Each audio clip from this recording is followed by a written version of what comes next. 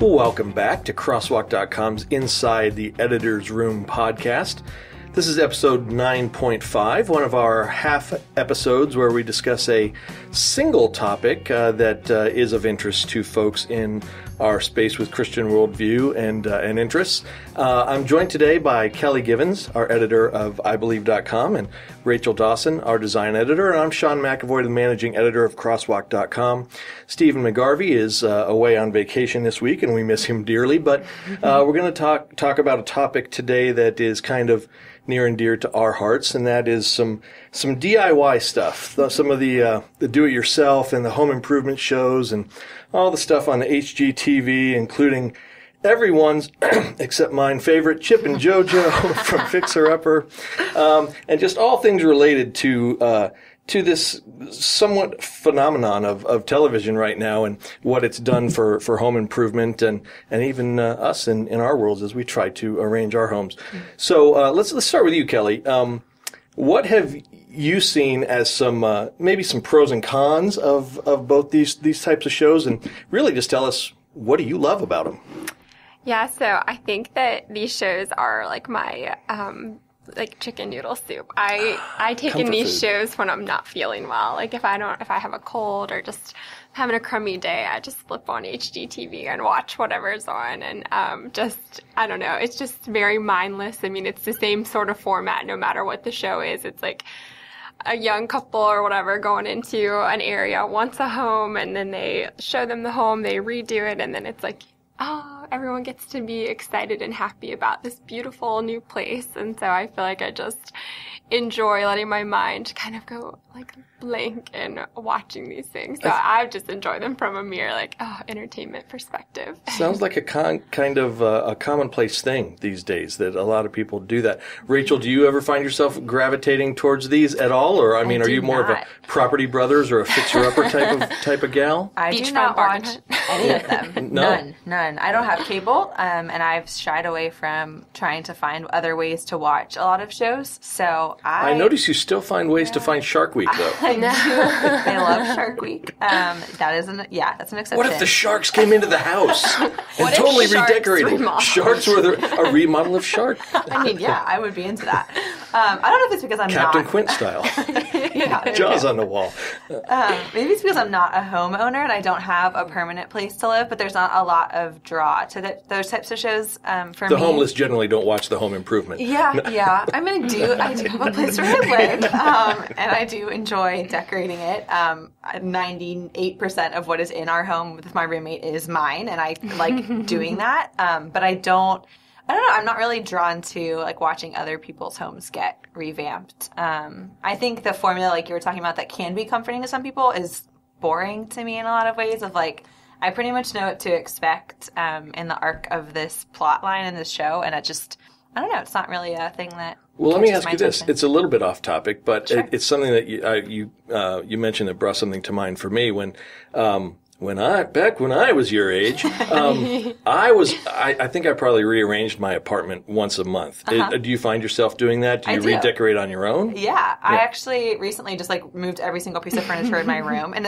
my bedroom is not that big and there's not that many places everything can go, but it was fun. It was fun to just kind of mix it up and try something new, and I enjoy redoing what's on the mantle and putting new things out different places. And my roommate, I think, kind of thinks it's a little silly and crazy sometimes. Like, it's fine. Like, it's good as it is. But there's some draw to kind of just spicing up the environment and shifting things around. I agree. Like, you find inspiration from, like, Pinterest or Instagram, or, like, where do you get the, drive to redo things? I guess more Instagram than anything. Mm-hmm. I'm also not a big Pinterest user because I feel like it's just, I could get lost down the rabbit hole, and it's just something that, like, I have enough. I get sucked into things easily enough that Pinterest is the same kind of, like, not a huge draw for me. But, yeah, I mean, I follow different design bloggers and things, too, and there's things that'll, spark an idea, and I'm like, oh, I bet I could try that. But I have a pretty minimalistic approach in a lot of the ways that I decorate, so I don't really like a lot of clutter or lots of different things around, and I don't go all out for holidays and seasonal decorations and things. I kind of keep it simple, but then it's nice to kind of shift things just for a change of pace and feeling like things feel new again when you just have moved stuff around. But because I think there's a psychology to it, and I think that's something that maybe these shows try to tap into a little bit when someone may be out of ideas, but they just need something new around themselves, kind of this, I don't know, this feng shui type of thing where it's going to make you feel differently about your space and then about your own internal space. So, but I go way further back with these. I can remember Trading Spaces and my wife and I watching marathons of that show, and even further back to like Bob Vila with This Old House way back in the day. So they've been around for a while, but there certainly is an influx of them right now. Would you, Kelly, describe yourself as more like a Property Brothers type person? Or? I don't know. I don't know if I have a particular affection for any of them in particular. I just enjoy. You like the happy couples getting their new space, I just though? like to see what they do on like the construction side of things, like how they take a space where I couldn't even imagine the remodeling, and then they just turn it into this like brand new place where like, oh, I never would have pictured like taking out that wall and adding that in, and all of a sudden it becomes this like really functional thing. So I do love Property Brothers, think they're great. I enjoy hate watching the ones where they're like lake house hunting or beachfront hunting, or like their third home. All the houses are 800,000 and over. Yes, and then they walk in. My budget is $2 million. It's $2 million. Okay. And then they walk in like, I don't know, the paint color's a little off, and you're like, no, it's just paint. Like that can't be a factor. Right. That can't be the thing that keeps you from this home. So yeah, I do love what you said though, Sean, about just like the psychology of it. I think that there's probably a reason that bookstores have like such huge like self-help and like self-improvement and revamping. And I think that that's one of those things that these kind of shows touch on, is just like we all want like refreshment and renewal in our lives. And I think that that is kind of what those shows are tapping into, this idea of like taking something that feels like it needs an update and giving it a fresh face and a fresh start. And I think that's kind of what people like look at them too and think, oh, like if I redo this thing in my life, then maybe like I'll feel more positive and I'll feel like refreshed and renewed. So I kind of think there is a little bit of a correlation there. But, it's interesting to me that you guys mentioned Pinterest or Instagram or other places to get ideas, because the other side of these shows, aside from the redecorating, is, and you mentioned a little bit, Kelly, is the rebuilding part of it.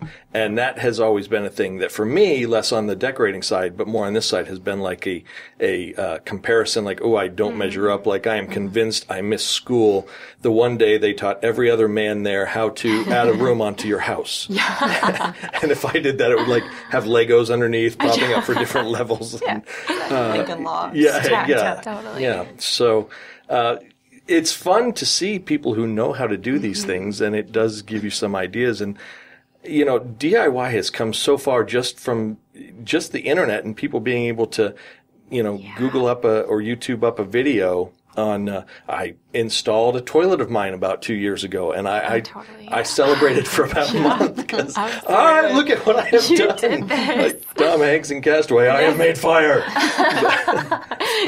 Flushing is now possible. This is my question with these shows. I feel like, do people watch them as a way of like, oh, let them do the hard work and they'll handle all the stress, and like we watch it as like an entertainment thing of watching other people go through that whole process and feeling like, do we ourselves feel satisfaction because like, oh, look what they did? Or is it like, I don't know, for you guys who watch these shows and have homes, do shows like this motivate you to do those things in your own home? Or are you satisfied to just watch it happen for other people and let that be the feel good thing? Yeah, I would say yes. So it's interesting when I look at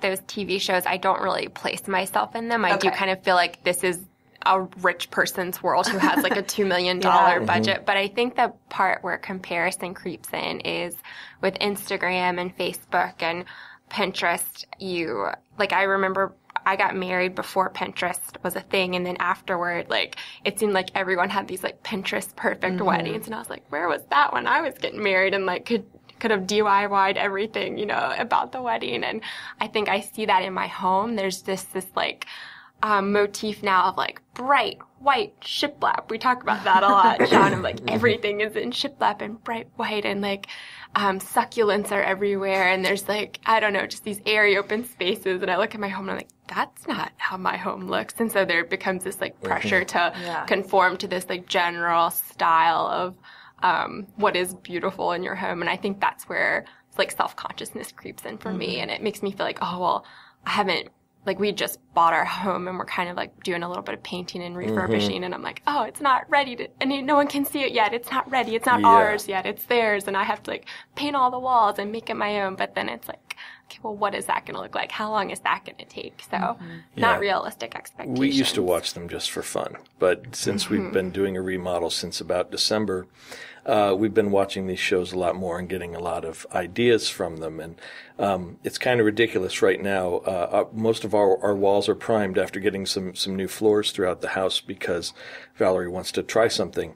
I painted all these rooms about 5 years ago, and I told her, don't pick something that's going to go out of style in about 5 years. Of course, she's no longer happy, and everyone's into gray right now. We have my wife is into 30 Shades of Gray, I call it.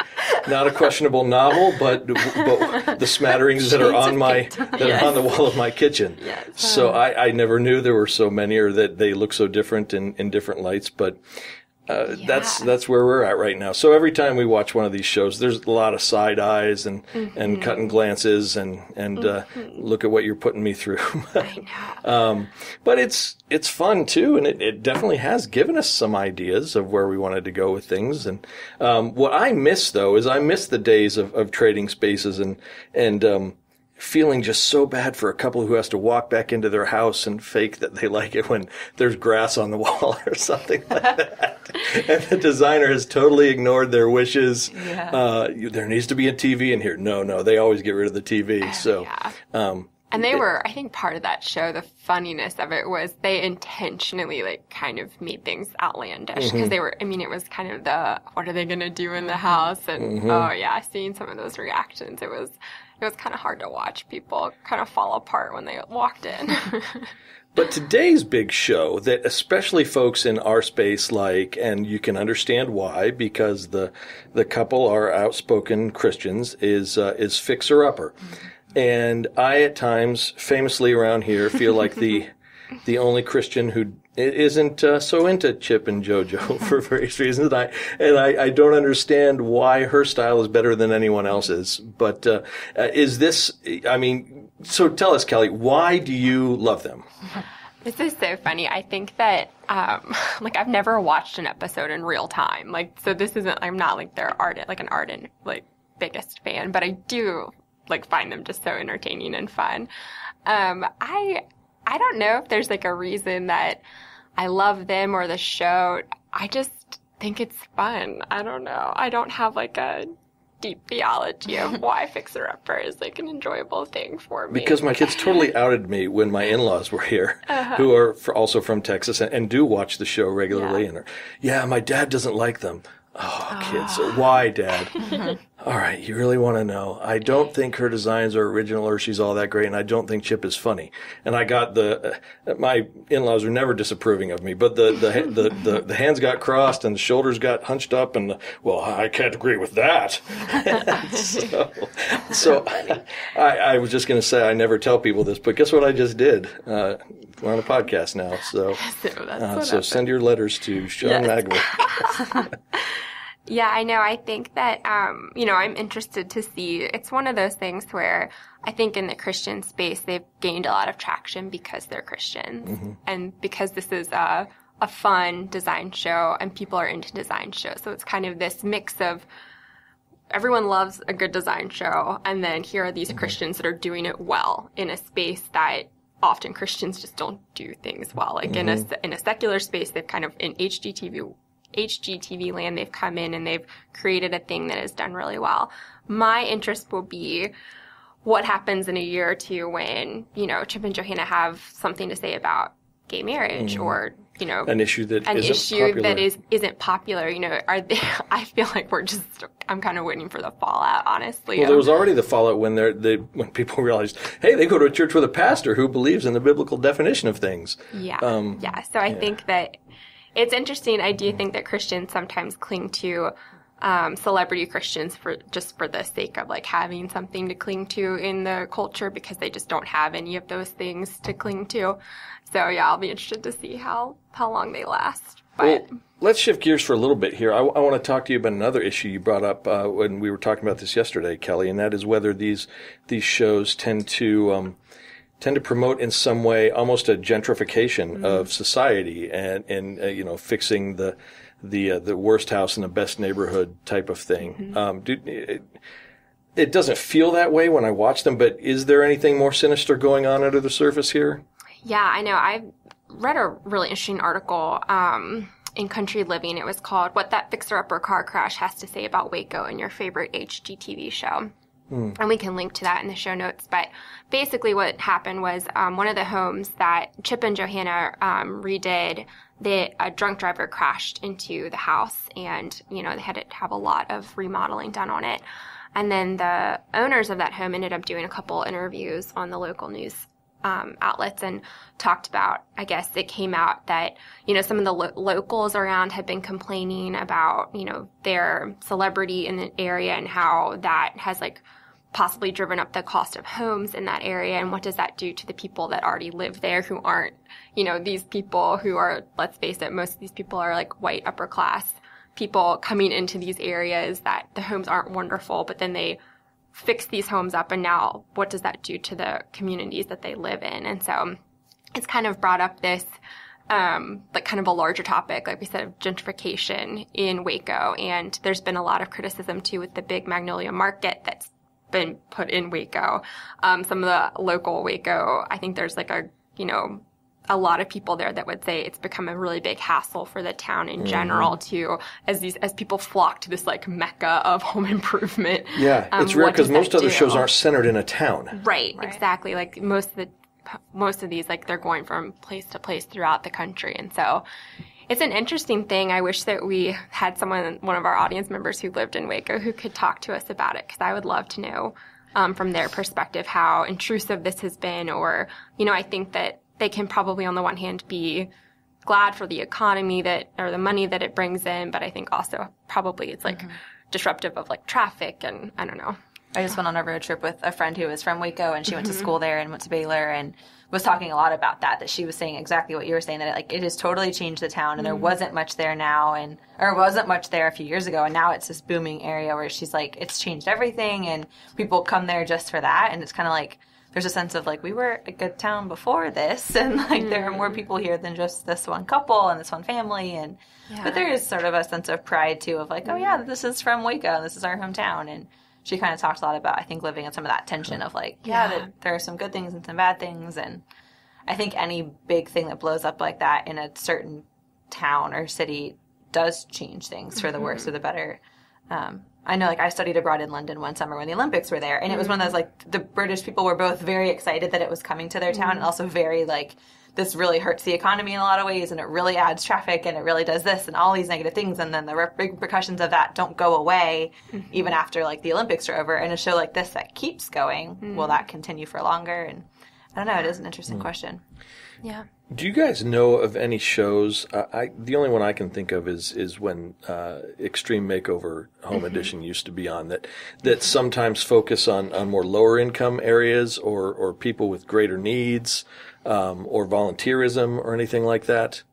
Yeah, I know that one of the critiques of Extreme Home Makeover, though, was that they were helping out these poor people, but then they couldn't pay the mortgages on these crazy suddenly upgraded a more value house. Yeah, it felt like a Band-Aid on a bigger issue with a lot of those shows in the past. Right. Yeah, I don't know if they're none. I mean, obviously, I'm not a huge fan of a lot of these things, but the ones that I have seen, I don't know that many focus on the more charitable side of what this could be. Would people even watch? I mean, I don't know. Are we going to watch Jimmy Carter go in with Habitat for Humanity and build some houses when there's nothing relevant to ourselves of, oh yeah, I can use that in my $200,000 house. Right. I wonder too if some of the appeal is that they have a $10 million budget, that there's some kind of ooh, let me see what they could do with that. There's no limits, and that's fun to watch. That's more fun to watch than a show where we have $30,000 and we have to cut costs and we can't do the cool things. So why is that? Why is it a keeping up with the Joneses thing? Oh, I'm going to aspire to be that family that can afford that house. I think it's watch my social betters type of thing. It's like our fascination with celebrity. I don't know.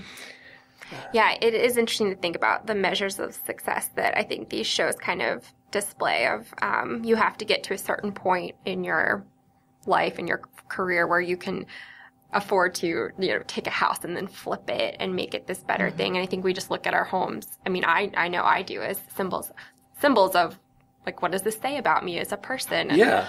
I was thinking about that too in DC when I lived there. It was like homes were just so expensive that it really wasn't the homes, it was cars. Like, it was, people are commuting all the time. So the status symbol in DC is a car, and what kind of car do you drive? And you pull into a parking lot, and very different in New York where you don't have a car. So what is it? Is it fashion? Is it something else? And in like Lake Tahoe, I've had friends who've lived there, and in Colorado, like, it's your, what are you doing on your weekends? Like your sporting things. Like, it's just so kind of depending on where you live is this like, where do you put neighborhood, your status? car, vacation activities, home? That's really interesting because to me it would seem like just in my heart, one of the most interesting and uplifting things I could watch is someone struggling for a long time and finally getting a home and a place to call their own. But that's not good television necessarily. Yeah. So I think that it's a disconnect for me.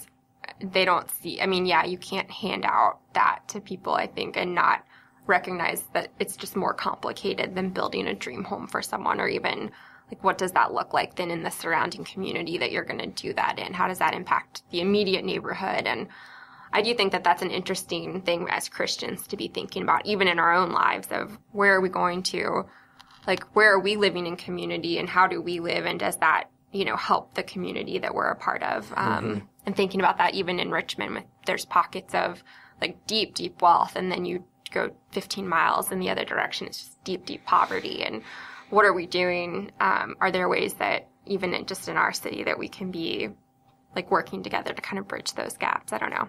And do you think, Rachel, that do-it-yourself and home improvement, and when we do those types of things, that they can spark any kind of feeling within ourselves for what we can do within and not just external, for improving ourselves, for really kind of becoming a different person? Is there anything metaphorical and useful in that analogy? Yeah, I think there can be. I think it takes a certain kind of, self-awareness to be able to realize, just the ways that we, I think, tend to use these things as maybe a way of escaping the real work that we need to be doing. And like, but if my home looks this way and is all put together, then I can pretend like I've got it all together. And I think it takes maybe a certain level of maturity and depth to realize, like, some of those things are just a blanket on the deeper issues. And can we look at the draw that we feel towards those types of shows and that kind of arc of a mess being revamped and being made new, and apply that in our lives in a way that actually does make a lasting impact and not just a superficial material one? I think it can be done, and it'd be cool to see more people apply the kinds of things that we want about those shows into our own lives. Yeah, to consider making a home for Christ in our hearts the way we want to make a home for our neighbors to come into ours.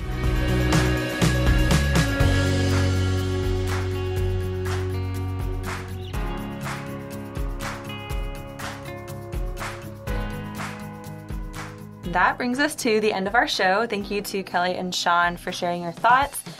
Follow us over on Facebook at facebook.com/crosswalkpodcast to share some of your feedback. We would love to hear what you guys love about these shows, which ones are your favorites, and just your general thoughts about home improvement in general. Thanks to Steven Sanders and Kyle Fletcher, our audio engineers. To find out more on the topics we talked about today, or to listen to any of the episodes we've done in the past, you can find us at InsideTheEditorsRoom.com.